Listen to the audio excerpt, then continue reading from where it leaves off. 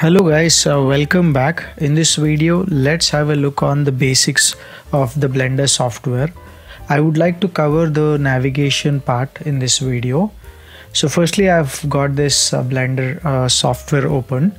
So I would like to go to the file and then go to the new and then choose general, which brings up a new scene with a cube in the viewport. So I could select that viewport's cube and then delete it. And also I can add the cube from this menu, add, and then choose this cube here. So once the cube is created, the first important thing is navigating your viewport. So most of the times we generally miss out, especially the 3D artists who have been worked on different applications. When switched to Blender, they miss out that 4-panel layout. Generally, 4-panel layout is not the way how Blender works. Like we generally switch immediately to the orthographic view with some options here. So but however, if you are missing it, you can go to view area and then choose toggle quad view, and then you get this 4-panel layout. One is perspective, the other 3 are the orthographic views like top, front and the right. So Control Alt and Q, if I press, I can toggle between these two modes. Okay, however, as I told you, Blender in Blender we don't use that 4-panel layout. We directly switch this into an orthographic view or a perspective view, and if I'm in perspective in orthographic, I can switch to front, back, side and all that views. So there are a couple of ways I would like to show you that in this video. So first is about the navigation. So here we have this navigation icons. So first one is zoom in and out. Just click and drag it, and then you should able to see I'm zooming in and zooming out with this particular icon. Click on that and drag at that place only. And then you have this hand icon which is going to pan the viewport, and then you got this view, toggle the camera view. You can use that, and then here we have this option of toggling between orthographic view and the perspective view. Okay, so these are the 4 icons, and if you could see, I was zooming in and I'm panning, and you might be thinking how do I orbit? So they have given this icon here where I can just click on the white area. If I hover the cursor near this gizmo, this white area is where I can click. It's like a ball, and then I can drag it in any direction to orbit around the object here. Okay, and then we have the specific axes. Just by clicking on that, I can switch to that particular view. So I'm seeing from the x-axis, I'm seeing from the y, I'm seeing from the z or negative y. So you can do anything like that here. Okay, so you can actually you can navigate the viewport with the keyboard, mouse and keyboard shortcuts also. So to navigate with the mouse, I need to hold middle mouse button, okay, and then drag it, then you are orbiting around the object there.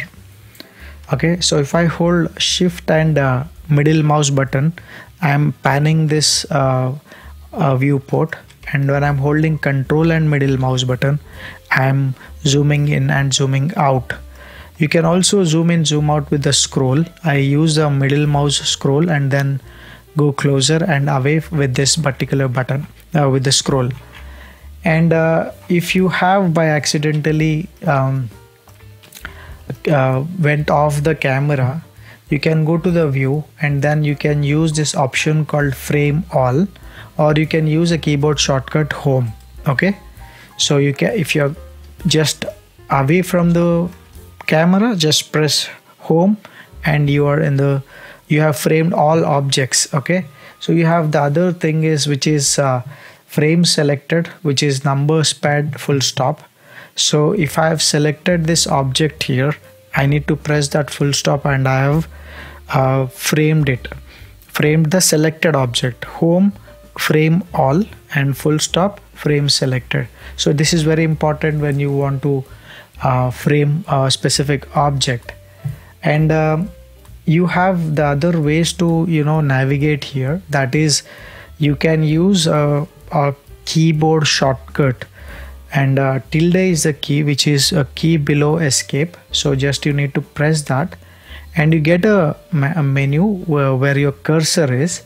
So in that you could switch to top view, okay, and then you can switch to back view, you can switch to the left view, you can switch to the right view. So you got the keyboard shortcuts here, okay, the numbers, you can use them and you can switch to any of these views, okay.